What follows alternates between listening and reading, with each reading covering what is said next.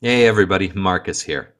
This is a video I wanted to make for a long time, but every time I attempted to make it, I found myself either veering too deep into metaphysics or not doing the subject matter justice. Another problem I experienced while attempting to script this video was incorrectly striking a balance between the subject matter and exposition as to the significance of what it entails.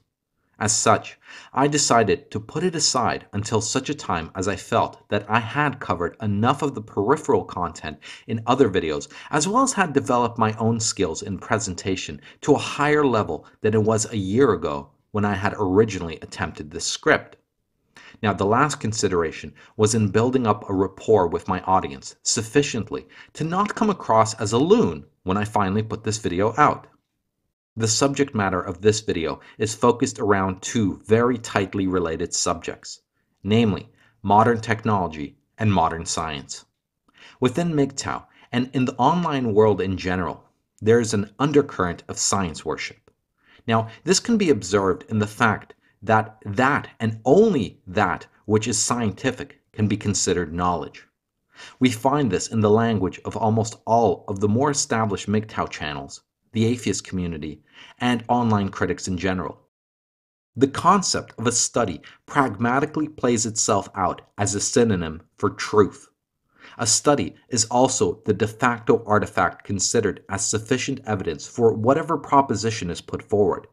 The meme, citation needed, in many contexts is a call demanding the presentation of a study to justify a claim. Now, before I dive into the heart of this video, I want to talk generally about what I have observed and the obvious epistemological problems that are grossly taken for granted among those who have elevated modern science to this high position of epistemological privilege. Firstly, let us look at the concept of a study. For those who have been watching my channel for a while, you would have come to notice that I do not reference studies of any sort in my videos.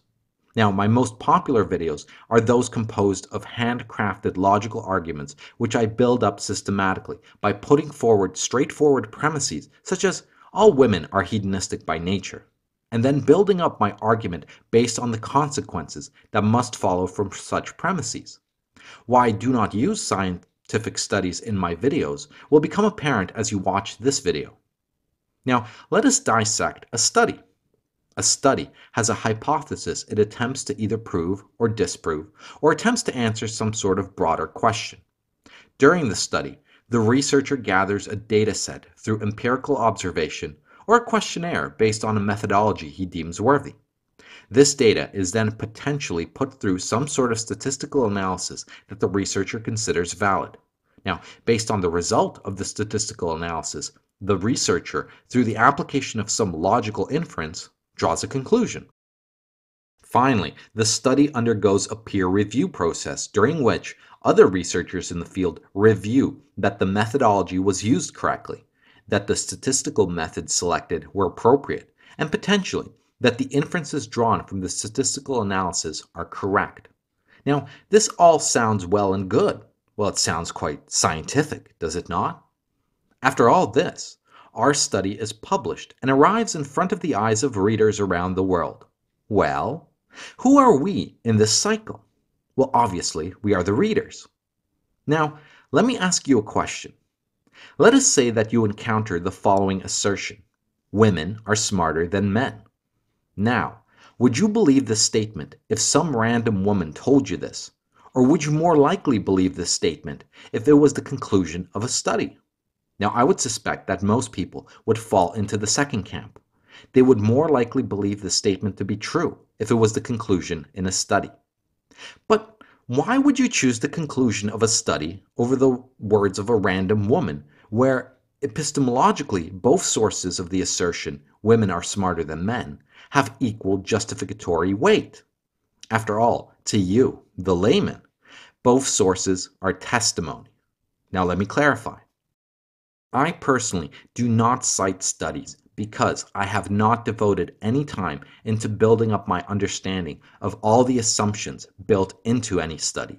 As such, I can never be justified in holding the conclusion of the study as a true belief. I have not spent time evaluating the methodology selected to gather the raw data. I have not reviewed the questionnaires if such things were used. I did not do the aggregation of the artifacts used to compose the raw data. I did not spend any time coming to understand statistics, statistical analysis, or the reasoning of why one method was selected over another. Finally, I did not verify the inferential integrity leading from the evaluation of the statistical result to the stated conclusion. In order for me to accept the conclusion of a study as a true belief, I would have to make the claim that I agree with every single methodology, decision, assumption, computation, and inference leading to the conclusion. Now, unless I verify every aspect of the study myself, which would entail I possess all the prerequisite knowledge to do so, I must take the conclusion of the study on faith, as testimony. As such, epistemologically, there is no difference in me accepting the belief women are smarter than men as a true belief, whether it comes as a statement from a random woman or is presented to me as a conclusion of a study. As such, anyone citing studies who has not gone through the intense effort to justify the conclusion of a study is taking those conclusions on testimony, on faith. But you must be throwing out two objections at this very moment. Firstly, you must be saying that the methods used by the researcher are clearly superior to the opinion of some random woman.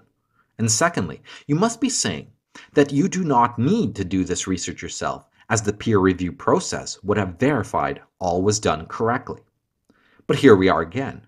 To the first point, you take on faith that the methods used by the research were superior, and again, that you agree with the methods, computations, statistical models, and so on.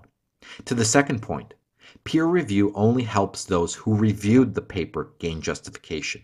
It confirms to them, if indeed they do what I described, that they indeed agree with how the study was conducted and agree to all assumptions made throughout. It does not help you determine if you agree with all the choices made. In fact, to use peer review as a form of justification is to wrap testimony with two logical fallacies: appeal to authority and appeal to popularity, though the popularity would be contained to the peer review group as well as the researcher. In fact, as MGTOW, if you found a study saying that women are smarter than men, you would probably immediately assume that the study was conducted by a feminist, peer-reviewed by feminists, and dismiss it outright, or at least immediately look for fault as you judge that such fault must exist. Yet here again, this rejection of a study is once again taken on faith. Now, at this point, I can imagine thoughts must be emerging in you of my unreasonableness as to the scientific project, or ideas of sensing bias within science. You may be thinking, I simply do not understand what modern science is. Maybe you think that I don't realize how methods in a study are designed to eliminate bias, and on and on. Now, the point of all I have said so far is to set the stage. It is not my point to argue of methods in modern science. It is not my point to throw any meaningful objections as to how modern science is conducted. My point is to draw attention to the epistemological considerations we must keep in mind. But here too, it is not the epistemological considerations as they pertain to artifacts produced by modern science, such as studies, that concerns me, but the epistemological nature of modern science itself. Those that hold modern science as the only source of knowledge are hardly even aware of the implicit commitments they have made. They assert that the external world exists, which they cannot scientifically prove. They assert that the future will represent the past, which they cannot scientifically prove. And finally, they assume induction is valid, which is impossible to prove as demonstrated by Hume. But beyond these typical philosophical criticisms of modern science, there is another one that is not spoken of. They assume that the modern scientific method, whatever that may be, is sufficient. Now, those who advocate the primacy of modern science like to bring up their openness to revision. However, not all revisions are up for grabs. Now, this may be a little confusing, so let me go into another story that I hope will be a little more revealing.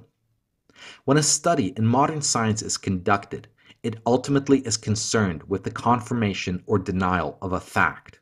For example, the study that would have yielded the conclusion that women are smarter than men was looking to confirm that women are smarter than men is a fact that obtains. Now, let me clarify something about facts. Facts are neither true nor false. Facts exist or they do not exist. Only propositions pertaining to facts can be true or false.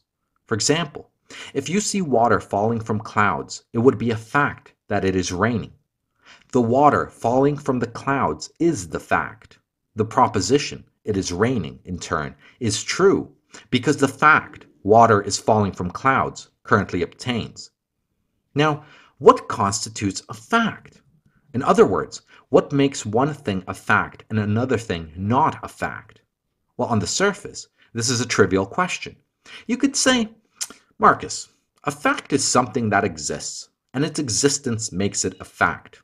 In turn, that which does not exist cannot be a fact, and its lack of existence is what precludes it from being a fact. However, this is not at all what I am asking. I'm asking what makes a fact a fact. You said that that which exists is a fact. Okay, then let me ask you this. What qualities constitute existence such that the thing you describe as a fact possesses those qualities? Well, perhaps this too is too confusing of a question. So let me clarify. Imagine you are walking around on a beach with a metal detector. When you pass the metal detector over a metal object buried in the sand, it starts beeping. Now, the reason the metal detector started beeping was because the object buried in the sand is metal.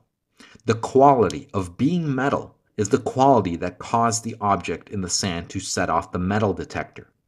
Now, imagine you had an existence detector. What quality would set off the existence detector? Well, you could say something that is observable. But what makes something observable?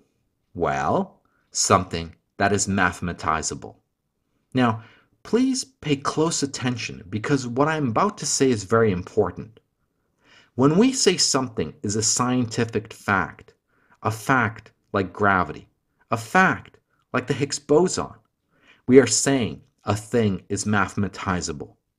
What we have done is impose onto the meaning of the word fact the quality of being mathematized.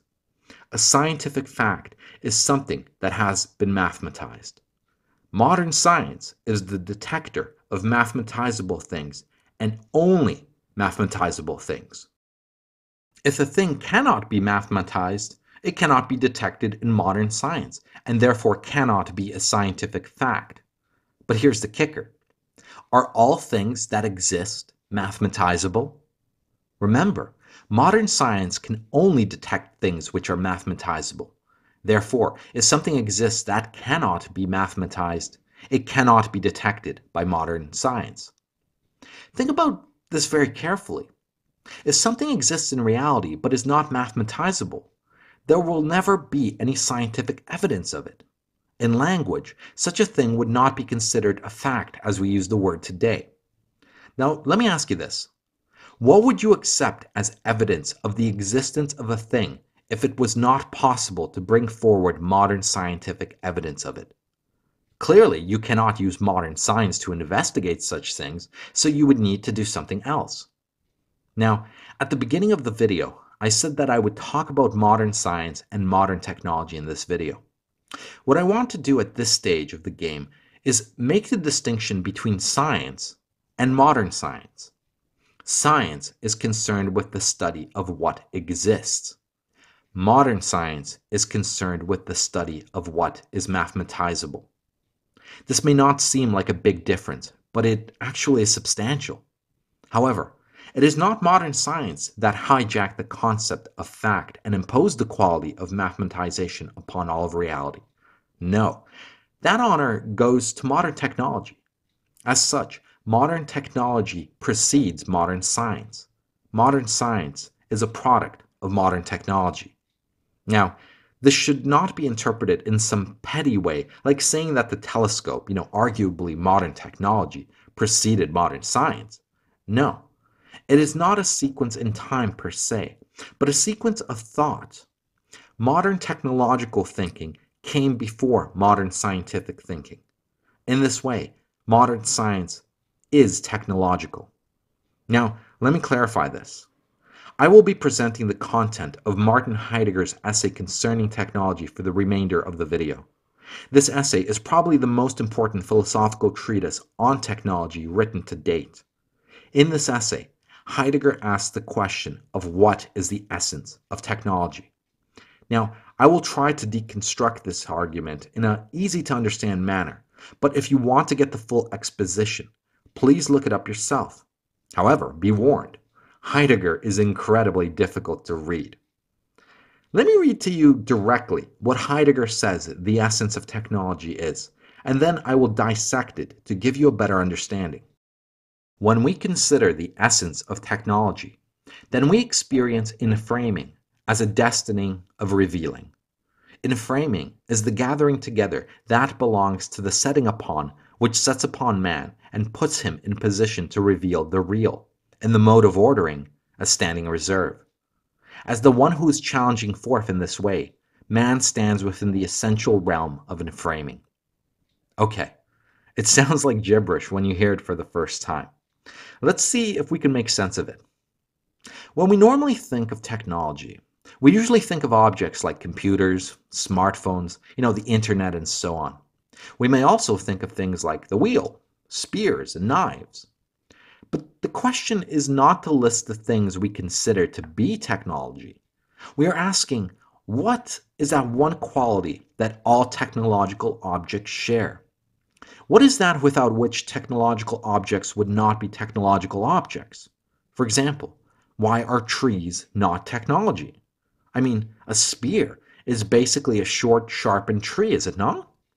Well, to answer this, we need to go back to Aristotle's four causes. There is the material cause, namely, the stuff a thing is made of. The formal cause, namely, the shape and form it takes. The efficient cause, namely, that which brought it into being. And there's the final cause, namely, the function of the thing. Now, to give you the short answer, non-technological things have their efficient cause within themselves. Namely, the acorn has the oak tree within itself already. Technological things, in turn, do not have the efficient cause within themselves. The efficient cause of technological things is man. In a very rough and dirty way, we can say that all that is technological is made by man. All that is not made by man is not technological. However, this is not a good enough account for Heidegger. Let us take the example of a cup. The material cause of a cup is wood. The formal cause is the shape of a cup. The final cause is to hold liquid. The efficient cause can be a man who carves cups, for example. But Heidegger goes on to say that the efficient cause is not really the guy who carves the cup. Well, sure, the guy who carves the cup is involved, but all he really does is bring together the material, formal, and final cause of the cup. Now, I'm not going to go through the complex metaphysical stuff in too much depth, but I want to tell you a short story instead to get the point why the cup carver is not really the efficient cause of the cup, even though he technically carved the cup. Think of the time when the iPhone was first developed.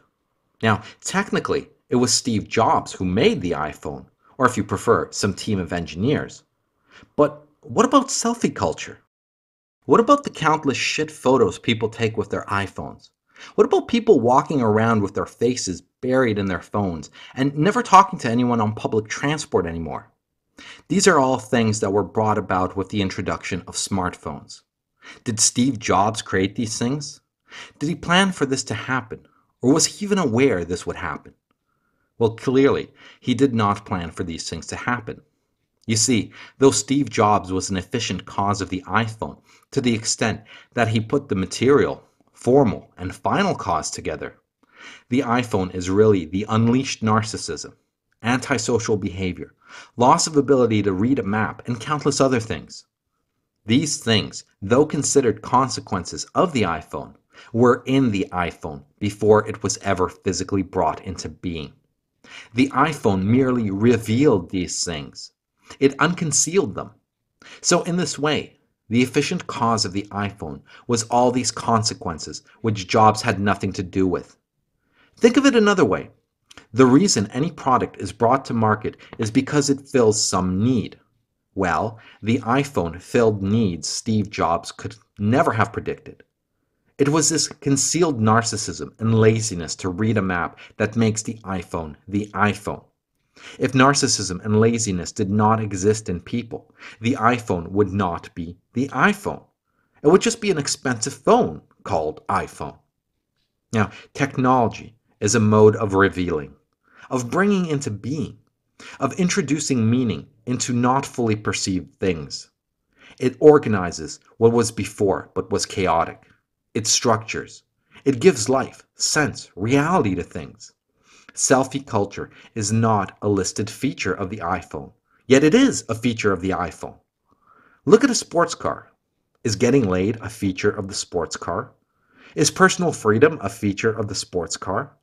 Now, these things are not factory installed, yet they are features of the sports car. But when Henry Ford started manufacturing cars, did he build sex appeal into it? No, but it was already part of the car, and all the car did through its existence is unconceal it. Now, there is a difference between technology and modern technology. Though both in essence are a form of unconcealing, modern technology is unconcealing of a specific kind. Namely, modern technology is an unconcealing of standing reserve. So, what is standing reserve? Well, think of coal. Coal is a compact source of energy that can be stored and later transformed into clothing, electronics, sex, and anything else you can imagine. Now, it may sound strange to think that coal can be transformed into sex, but the path is simple. Coal can be burned to generate electricity. Electricity can be sold to make money. Women will sleep with a guy who has a lot of money. Therefore, a man with a lot of coal can transform it into sex. Standing reserve can also be conceived as a storable form of energy, like a battery. Now, this is very significant. You see, old technology like the wheel never unconcealed standing reserve. It was not within its power of revealing. The essence of technology had not yet fully come into being revealed until modern technology. So, we now come to the link between modern technology and modern science. Earlier, I said that modern technology preceded modern science. Now we can explain why and how modern science became a consequence, itself a thing unconcealed by modern technology. Now, one common defense of modern science and the whole modern scientific process is that it just plain works. But how does it work? Well, it works by revealing standing reserve. Now, let me show you how this came about. Aristotle divided knowledge into four categories: Sophia, episteme, techne, and phronesis. Sophia and episteme are concerned with those things which are necessary. Techne and phronesis are concerned with those things that can be otherwise. Now, let us discard Sophia and phronesis for the moment and only concern ourselves with episteme and techne. The Latin for episteme is scientia, and the English is science. Techne, on the other hand, is where we get our English word technology from. What Heidegger argues is that techne, which is a form of knowledge on the side of things that can be otherwise, imposes itself on episteme, which is on the side of things that are necessary. What this means is that the domain of episteme, the domain of science, has a chunk carved out of it. A chunk of science is inframed. This inframed chunk becomes modern science. In this way, modern science is a subset of science. Modern science is not all of science. Now, we said that the essence of modern technology is the unconcealing of standing reserve. As such, the chunk that techne carves out of episteme is the chunk concerned with unconcealing standing reserve. So modern science is concerned with unconcealing standing reserve. But something can only be standing reserve if it can be manipulated. And the only thing that can be manipulated are those things which can be mathematized. So in this way, modern science becomes only concerned with that which can be mathematized. As such, over time, facts themselves become only those things that have being in terms of being mathematized. This is what Heidegger calls the challenging, forcing something out of nature. Nature is challenged to give up energy. Now, the pinnacle of unconcealing of standing reserve by modern science was Einstein's all too famous E equals mc squared equation.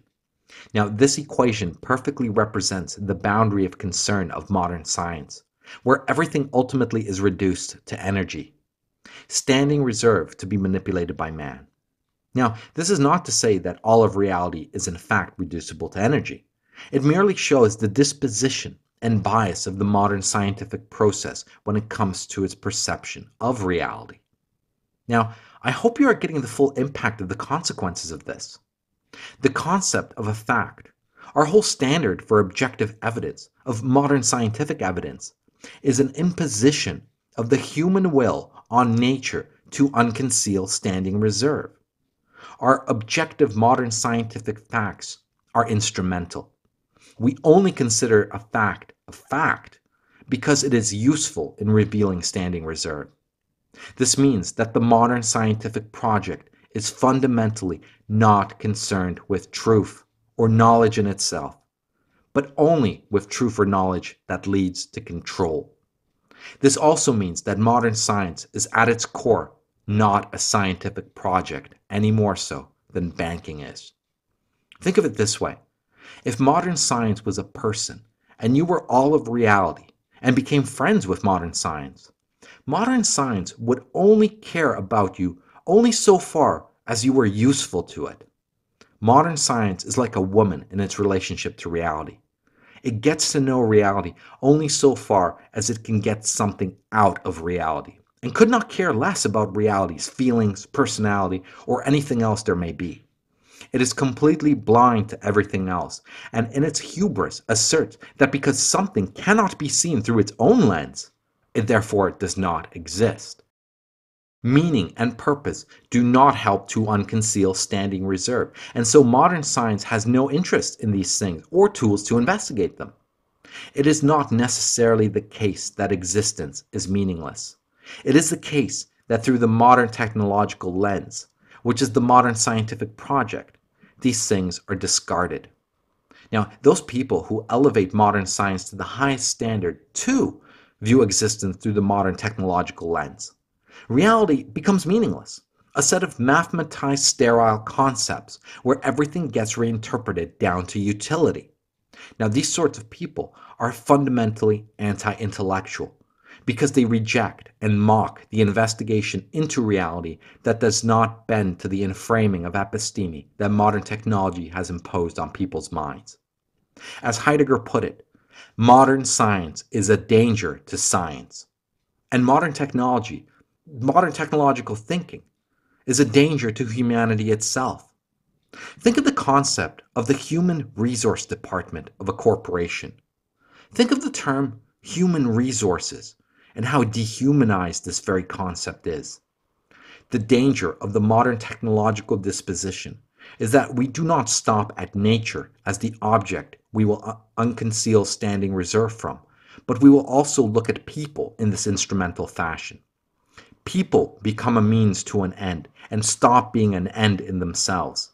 Human beings lose any semblance of inherent worth, and so too concepts like human rights and human dignity become concepts with as much teeth as the concept of hell to the nominal theist. Well, sure, in conversation he will admit he believes in these things, but his actions do not reflect such a belief. Not only do I not cite studies in my videos because I do not spend time investigating the inner workings of the methodologies and statistical analysis used in modern science, but because I believe modern science is a waste of time for a philosopher.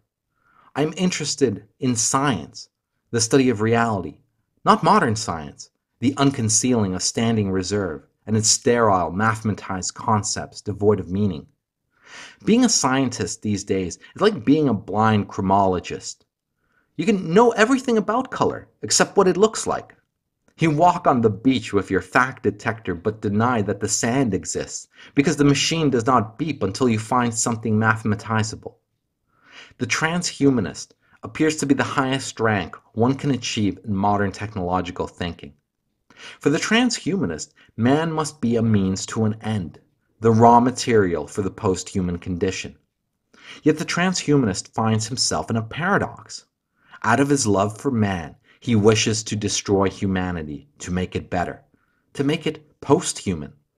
After all, it cannot be said that what one would become through the fanciful dreams of a transhumanist is anything human. No, that would be a failure, for man, in his eyes, is a failure. Yet hatred is merely the desire to see the object of hate cease to exist. So out of his love for man, the transhumanist comes to hate man. His hatred for man extends to God, as man is made in the image of God. And clearly, if the image is flawed, so must be the template upon which it was built. Or do they hate God because God loves man while they themselves do not? Well, in either case, God, not being a mathematizable entity, therefore not an entity that can beep on the modern scientific existence detector, is swiftly dismissed. The transhumanist's hatred is satisfied. What I find particularly amusing about the disposition of the transhumanist and this whole cohort of advocates for modern science is their calm fanaticism, laden with the same promises they accuse religions of making to lure people to their fold. Promises such as eternal life and a suffering-free future, eternity in paradise. The transhumanist has not vanquished God. He merely plays in a God cover band. Transhumanists have their own coming of Christ. In their language, it is called the singularity, the comet they are waiting for that will whisk them all away to their post-human potential. Theoretical physics, as done in cosmogony, impervious to empirical verification, provides a mathematized story of the origins of the universe. Yet which theory is correct? Well, it matters little, as none of them can ever be tested. Math alone to Luther's sola scriptura. Of course, we cannot forget about the mathematical promise of the end times. Secular eschatology in two flavors, hot or cold. And of course, there's no shortage of doomsday prophets such as Nick Bostrom. And like every other religion that has come before, this one too cannot stand any competition. But where modern science is rich in gizmos, it is impoverished in meaning and seems to be less concerned with truth than it is with control. Now, Nietzsche saw these shortcomings in modernity and predicted quite accurately that modern science would become the religion of the masses. However, he saw it as a poor substitute due to its lack of meaning. Indeed, the lack of meaning in modern science is very much a consequence of removing the human being from science itself. Descartes was instrumental in this move, and as we all know, Nietzsche did not take kindly to Descartes' version of the reinvented human being. Now, I want to close this video with one final note. Modern science is great for learning how to control that which can be controlled within reality. But modern science should not be conflated with the search for truth or knowledge in general, but of a specialized kind of truth and knowledge. Modern science is insufficient as a pursuit of science in general, as a pursuit of episteme. To hold the belief that all that exists is mathematizable, that all that exists is material, is an unproven assertion that must be taken on blind faith. Many, unfortunately, do blindly assert this. Now, I find that those people that believe in a materialist ontology justify their belief by committing the argumentative fallacy of begging the question. They assert that no scientific evidence exists of anything non-material, but presuppose materialism by asking for evidence generated by a method that can only detect material things. Now, in a similar manner, I could deny the existence of the smell of roses because I cannot detect it on a stethoscope. Now, it is easy to be skeptical of God, skeptical of feminism, skeptical of anything non-scientific these days because it is popular to do so. It makes little difference how poor your arguments are. You will not experience any significant amount of ridicule. But it takes courage to be skeptical of the modern scientific process, for this is the heresy of our times. Yet, for those who are more concerned with truth, no matter where it leads, I encourage you to pick up philosophical works that pertain to science and discover for yourself how patched together with spit and duct tape the whole thing is. But for now, thanks for listening. Go team.